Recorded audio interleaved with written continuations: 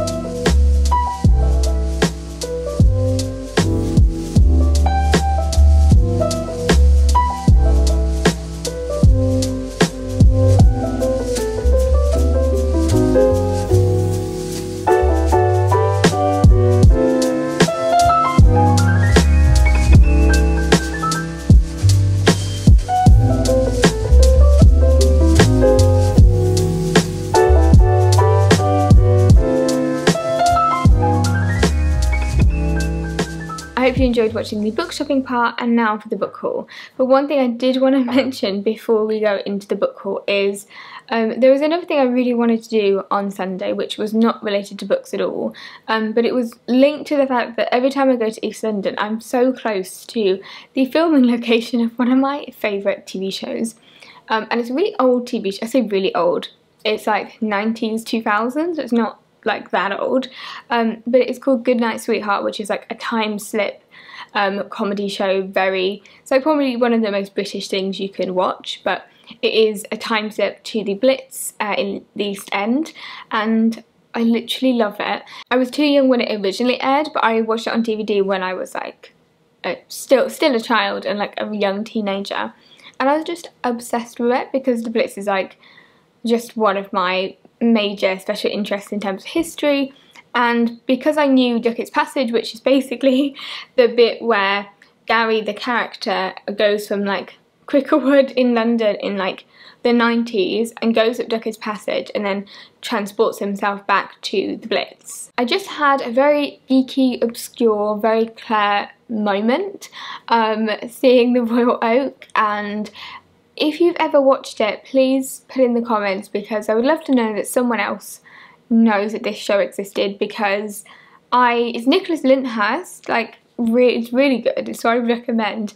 Anyway, it's literally on Columbia Road, and despite knowing my way around that part of London, I'd just never been. And so because we were going to be in the area and had more time, me and Ben walked up, and even though, because we went on a Sunday, it's like the worst time to go, because even obviously the flower market had all kind of been taken down, it's obviously like rubbish everywhere. So I'm going to go back and maybe take some cute pictures of me pretending I'm Phoebe Bamford. But I'm aware that the majority of people watch this video will have no idea what Goodnight Sweetheart is, so this means nothing to you, but meant a lot to me in that moment. Anyway, that's my Goodnight Sweetheart moment over, and now on to the books that I bought in my book shopping trip. Most of the books that I bought I actually kind of went out looking for, but I'm going to start with the one that I didn't expect to buy, and it was based 100% on a recommendation from a bookseller in Libreria, because one, I love bookseller recommendations. It was my favourite thing, actually, being a bookseller myself, hand-selling books and really speaking to people about what they were interested in.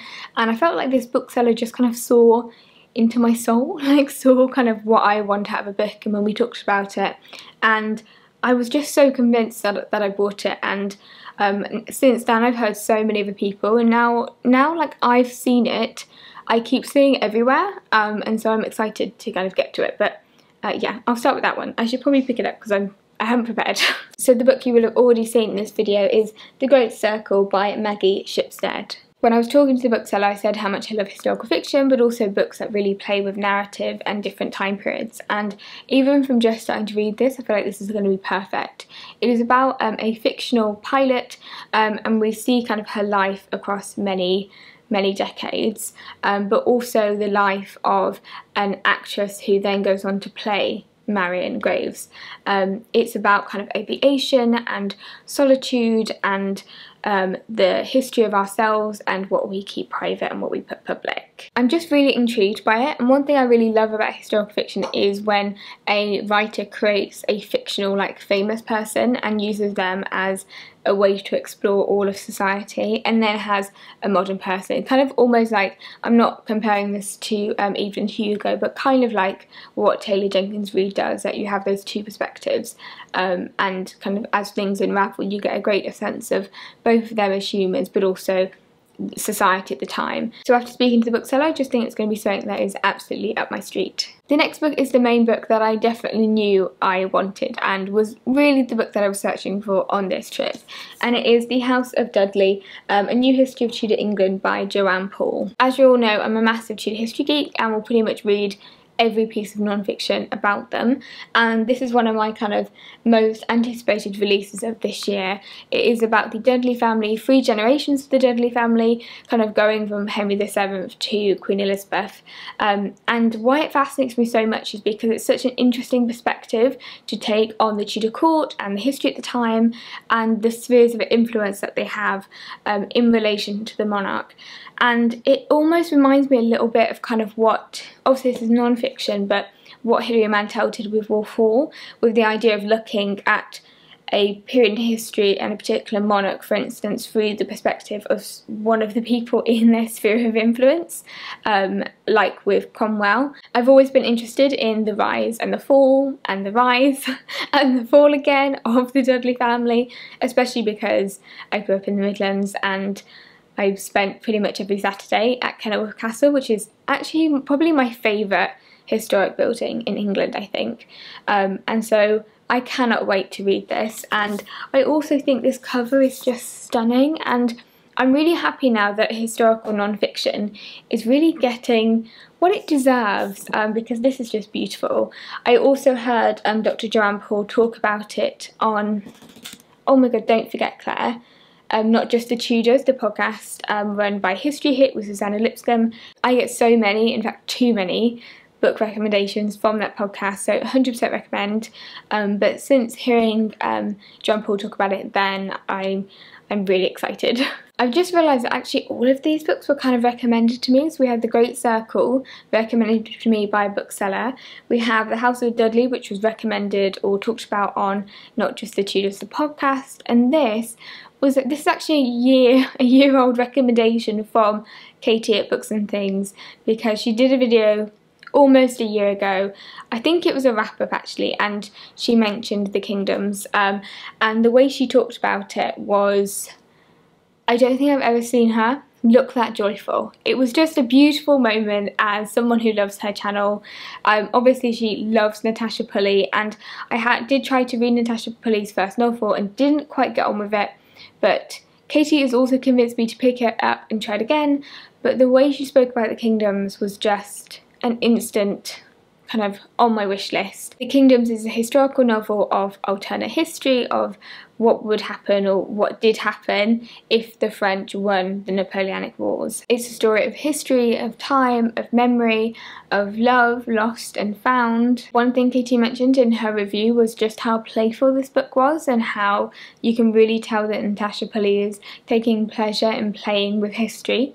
And for me that just sounds perfect, and I started to read the very beginning page, and I feel like it's something that I'm going to really enjoy. The last book is a bit of an unexpected choice for me, but not just because of the genre, because I don't read much fantasy, but mainly because it's about witches, and I normally have a witch season. I go into witch mode in like the autumn, and for a good few months I just read books about witches, and often it is non-fiction with maybe a little bit of fiction thrown in. I just thought, why wait? I'm supporting bookshops, I'm doing this for a good cause.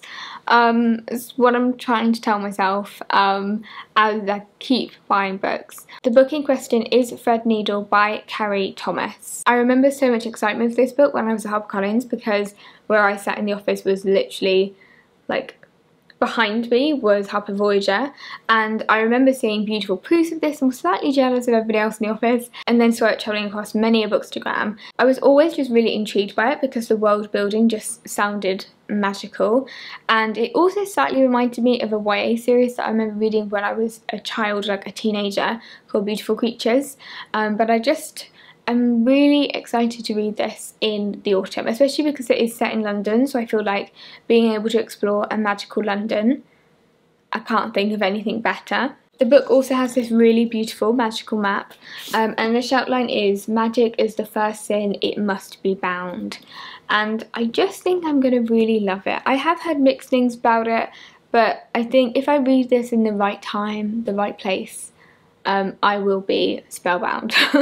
So they are all the books that I bought during this independent bookshop week, and I will put a playlist to all of my book shopping videos so you can go on more book shopping trips with me, because they are my favourite videos to film.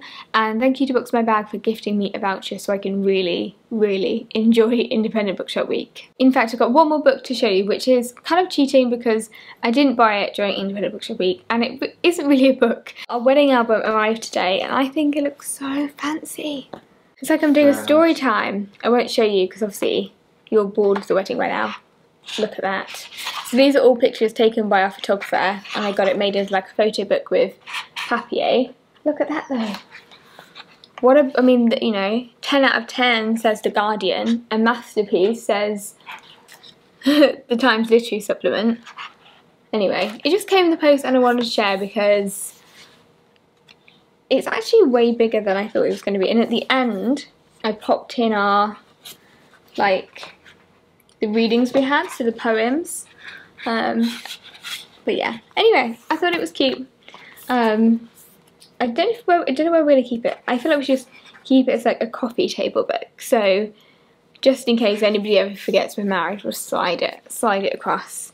But yes, that is the last thing I have to show you. So what I would love, if you've made it to the end of this video, if you're now sitting with me here, thank you.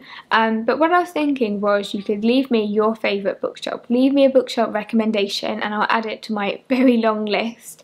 And if you don't want to share your recommendation, please just leave a classic stack of books emoji. We'll go for the OG. But thank you again for watching, and I'll see you very soon in another video.